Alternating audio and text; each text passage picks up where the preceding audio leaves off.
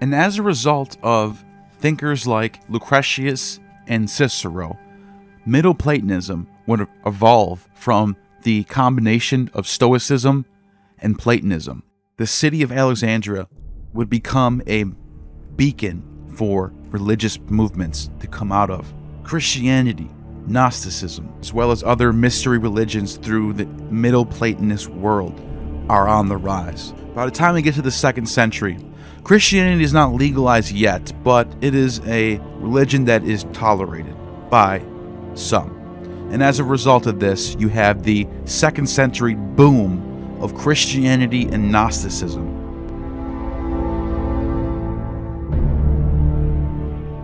Roman religious institutions in the provinces were not merely reflections then on different levels of Romanization. They were also useful counters in the competition for prestige, honor, and status that was once the defining features of the provincial culture across the Roman world. You see, as I mentioned, the Flamen Dialis was no longer in service anymore, but Augustus brought this back in 11 BCE, and the ancient priesthood of Jupiter, which was left unfilled. Not surprisingly though, this has been a classic example of religious neglect.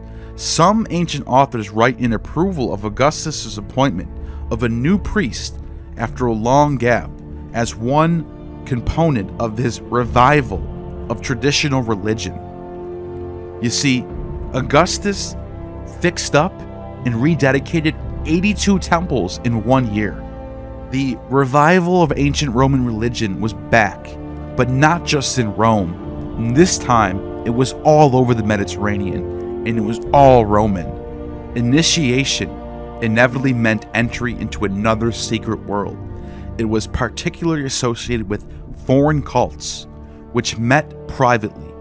The cult of Mithras was adopted by the Roman imperial cult throughout the Roman Empire, and as a result, the Magi influenced religion all over the Mediterranean.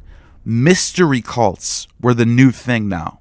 In the cult of Mithras, individuals probably belong primarily to one Mithraic sanctuary and its group of worshippers. Christians, too, had a set of procedures for new members, which varied from group to group and over time. Augustus's reforms would change religion for the next 150 years. Even after the collapse of the Julio-Claudian dynasty, the Flavians would follow suit. They would also build temples in honor of Isis, and foreign gods were seen as something that Rome was proud of.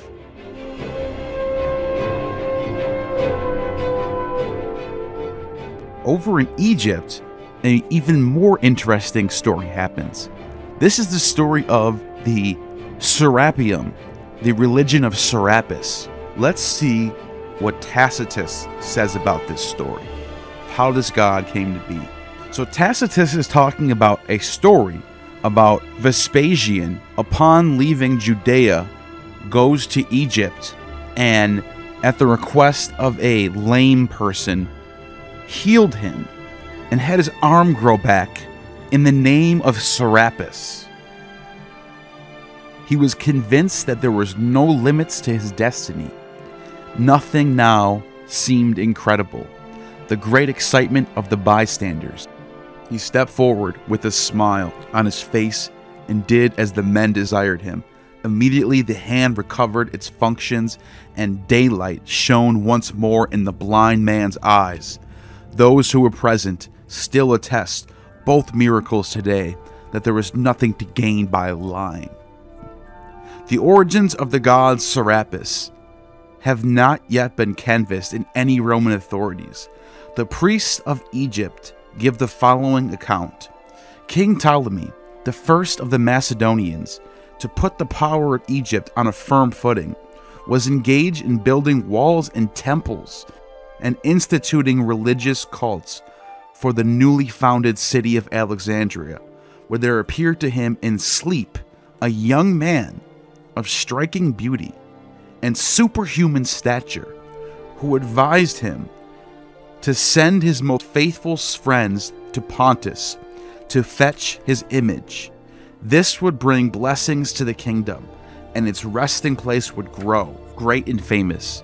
The youth then appeared to ascend into heaven in a sheet of flame. Impressed by this miraculous omen, Ptolemy revealed his nocturnal vision to the priests of Egypt, who are used to interpreting such things.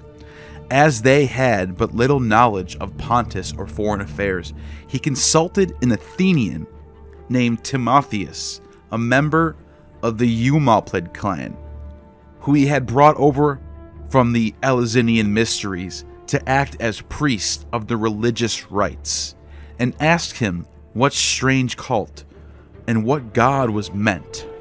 Timotheus found some people who had traveled to Pontus and learned from that near a town called Sinope there was a temple which had long been famous in the neighborhood as the seat of Jupiter Dis. Indeed, near it there also stood a female figure who was commonly called Proserpina or Persephone. Ptolemy was like most despots, easily terrified at first, but liable, when his panic was over, to think more of his pleasures than of his religious duties. The incident was gradually forgotten, and the other thoughts occupied his mind until the vision was repeated in a more terrible and impressive form than before, and he was threatened with death and the destruction of his kingdom if he failed to fulfill his instructions. He at once gave orders that an embassy should be made ready with presents for King Scyldothermus, who was then reigning at Sinope. On the envoy's departure, he instructed them to consult the oracle of Apollo at Delphi. They made a successful voyage and received a clear answer from the oracle. They were to go and bring back the image of Apollo's father, but leave behind his sisters.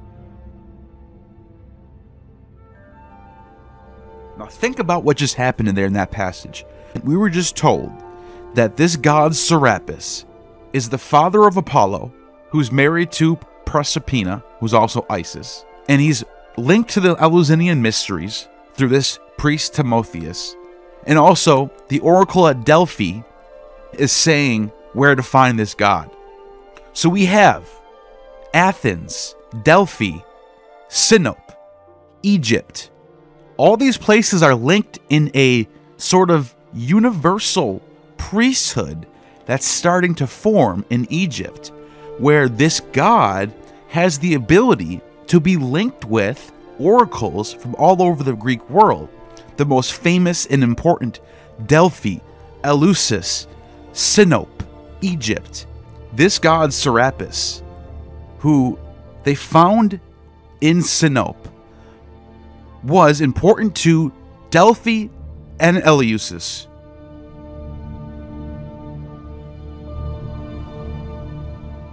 The story now grows grander still. The god himself, it says, embarked unaided on one of the ships that lay beached on the shore, and by a miracle accomplished the long sea journey, and landed at Alexandria within 3 days. A temple worthy of so important a city was then built in the quarter called Rhacotis, on the site of an ancient shrine of Serapis and Isis. This is the most widely accepted account of the god's origin and arrival. Some people, I am well aware, maintain that the god was brought from the Syrian town of Seleucia during the reign of Ptolemy, the third of that name. Others again say it was from this same Ptolemy, but make the place of the origin the famous town of Memphis. Once the bulwark of ancient Egypt, many take the god for Asclepius because he cures diseases. Others, Osiris, the oldest of the local gods. Many again think he is Jupiter, as being the sovereign lord of the world.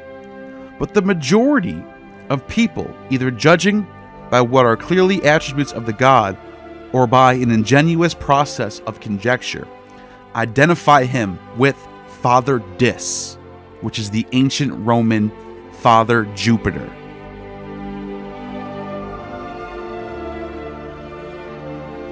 Now that is so appalling to read because the Emperor of Rome is linked to this god, who is the highest god of all Egypt, who is important for Delphi. He's important for the Eleusinian mysteries. He's important for the Seleucids. He's important for the kingdom of Pontus. What Tacitus is trying to say here is that this god of Serapis is the most important god in the Roman Empire. That is a big claim. Now, the reason why I'm putting this up is because I just want to show you, here is where the Serapis priesthood gets famous from.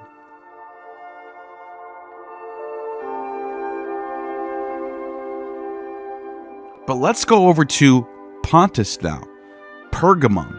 So I mentioned how after Alexander the Great conquered the East, his kingdom was divided up. Lysimachus was in control of Thrace and Turkey. Lysimachus, after his death, his kingdom got split up as well. And the Attalid dynasty reigned in what became the kingdom of Pergamum. And the kingdom of Pergamon becomes a Roman province in the year 63 BCE when Pompey the Great conquers all of the East. And so the priesthood in Pergamum was following suit of Egypt. They have an altar of Serapis, and now this is adopted into the Roman imperial cult. So a universal priesthood is forming now. Pergamum, Egypt, and this royal priesthood that Pompey the Great allows to stay in power in Syria.